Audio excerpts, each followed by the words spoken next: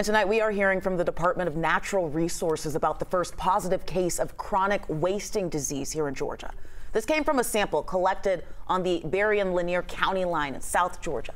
CWD is a neurological disease. It affects deer and moose. It has an 18 to 30-month incubation period, and it is deadly. So the sample was collected late last year, and then they recently learned it was positive.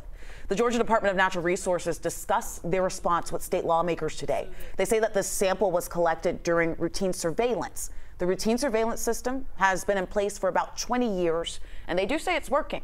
They say that the case of CWD is something that they've been preparing for. Identified exactly where the deer was harvested, down to this is where this deer was taken.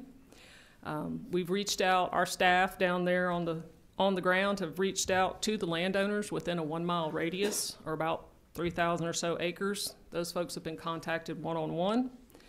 We've also reached out to area meat processors and taxidermists. As most of y'all know, our firearms season just recently ended, and we were hopeful that we could get a few more samples just from what they had in their freezers and coolers. And 11 processors and taxidermists were contacted, and from that we were able to get an additional 7 samples.